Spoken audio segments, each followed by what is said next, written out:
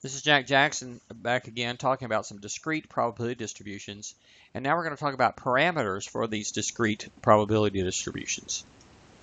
So remember back in our descriptive statistics unit, we talked about describing interesting characteristics of a set of data that could represent a sample or a population.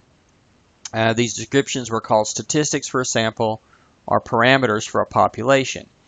But we can think of a probability distribution as representing a population, and we can describe the distribution of probabilities as we would the distribution of items in a population. And we can do this with most of the same parameters we study for populations in our unit on descriptive statistics.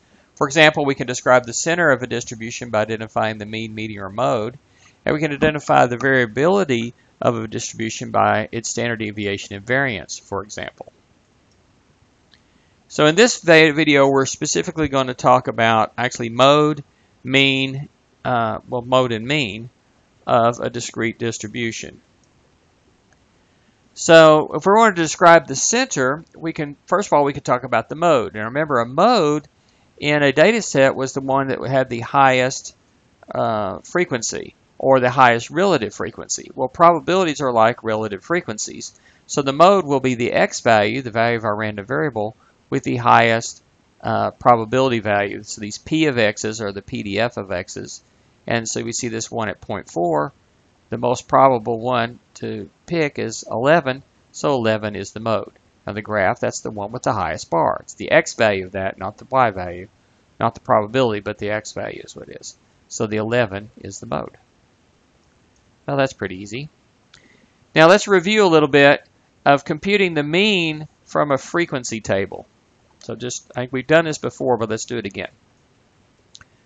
Well, if this is a population now, we want to add these up. Now, if you notice, there are 5 2s, 4 3s, 2 5s, and 5 11s. If you add these frequencies up, that's 16 different numbers that we actually have to add together. There's 2 plus 2 plus 2 plus 2 plus 2 plus 3 plus 3 plus 3 plus 3 plus 5 plus 5 plus 5 11s. Now, shorthand for adding the same thing over and over again is multiplication, so they can think of this as 5 times 2 or 2 times 5. We got 3 times 4, 5 times 2, and 11 times 5. In this case, the number of parentheses is how many times it's repeated. In other words, its frequency. And we can get this to work out. Okay? But another way we can do it is to distribute the 16 into each of these parentheses. So this is 2 times 5 sixteenths plus 3 times 4 sixteenths, 5 times 2 sixteenths, and 11 times 5 sixteenths all added together. Well, the 5 sixteenths is the probability that we got a 2. The 4 sixteenths is the probability of a 3. It's the relative frequency, or the probability of choosing one of those guys.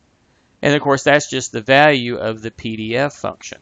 So this leads us to a way of finding this would be to figure a relative frequency for each one of those, then multiply the x times the relative frequency and add those up, and that value would be the mean. We actually did this earlier in the first unit, and now we're just applying that here. So we're going to define that to be how we find the mean of a discrete probability distribution. So in this example, the mean turns out to be 7.8. So here's our probability. So what we do is we take our x times our PDF. So 4 times 0.2 is 0.8, 6 times 0.3 is 1.8, 8 times 0.1 is 0.8, 11 times 0.4 is 4.4. Add those up, you get 7.8, and that is the mean, mu, of this probability distribution. Another thing this is called the expected value of x. So on average, we would expect whatever the x is measuring, we would expect it to be about 7.8 on average. Okay, so it's called the expected value. And so how do we find the expected value of x, or the mean? We take the x value times the probability of that x value and do this for every single possible x value and add them up. And so that's the expected value of x, or the mean.